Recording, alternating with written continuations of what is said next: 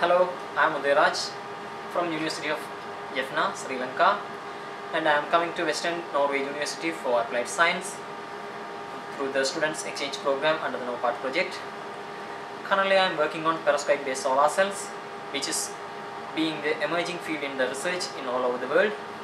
And here I have a great facility to use plenty of instruments for my research, and also I have a great opportunity to use them by myself, such as SEM, TEM and XRD.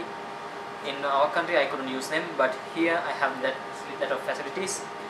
So although I used several instruments back in Sri Lanka, here I am using the advanced instruments, so I feel it gives a new experience to my life and my career, and I feel it's a great chance to interact with international students from various countries for the same field.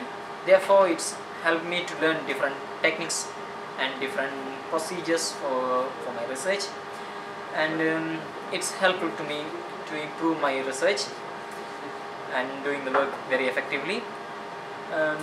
Therefore,